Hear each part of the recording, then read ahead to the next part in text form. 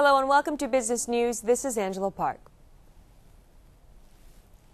An exhibition was held to showcase the creative works of aspiring inventors in South Korea.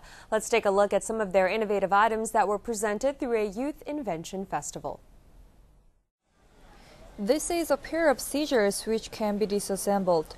By modifying its design in the round part of the scissors, it can fit into small faces like pencil cases. A 5th grade elementary school student received the President Award for this invention.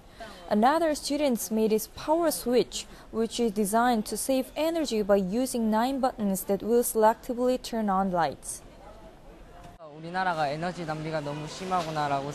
I think people waste too much energy, so I hope they put more efforts in saving energy. That was the motivation for this power switch. The Youth Invention exhibition introduced a variety of creative inventions. Alongside the fair, a creativity contest was held to encourage young students' passion for invention.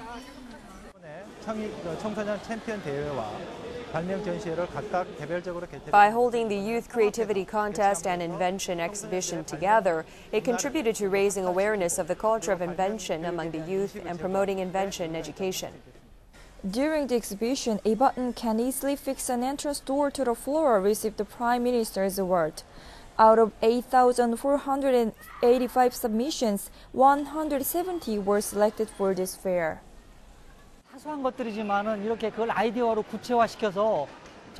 I think young students did excellent jobs in turning those ideas into daily life inventions. Although they were seemingly trivial things, I think South Korea's future looks bright.